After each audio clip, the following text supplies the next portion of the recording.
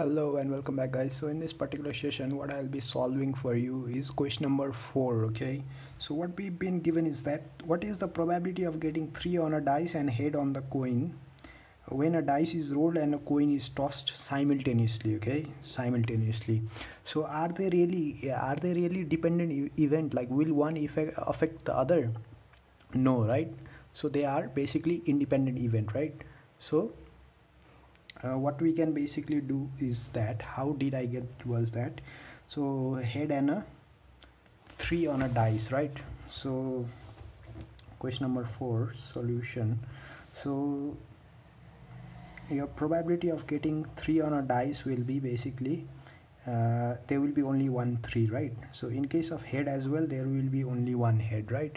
So the total number of sample in case of 3 will be 6, in case of the other one it will be 2, right? So your probability of getting 3 or a head will be probability of getting 3 plus probability of getting head, and then number of 3 divided by number of sample plus number of head divided by number of sample, right? So no, it will be multiplication, okay, because they are independent of each other, right? So 1 by 6 into 1 by 2, it will be 1 by 12. Okay, so another way that I can show you as well is that basically, so your total number of sample will be, so what's the probability of getting a head and a 3, right? So you will be getting 1 2 3 4 5 6, right?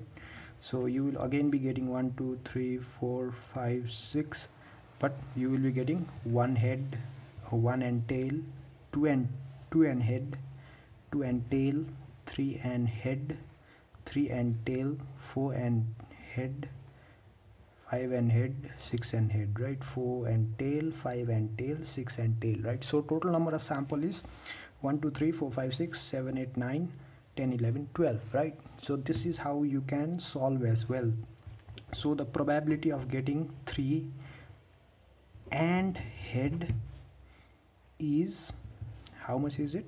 So p what you can basically do is n times 3 and h divided by number of sample, right? So it will be 1 out of 12. Okay, so you can understand it in this way as well. Okay, whereas because this event does not affect the other, that's why it's independent of each other, that's why we can multiply. Okay, so either it has to be not a mutually exclusive one, okay, to multiply. Otherwise, if it's a mutually exclusive one, is that if it's not dependent on the other one, then you cannot multiply. If it is dependent on the other, then you cannot multiply. Okay, always remember that.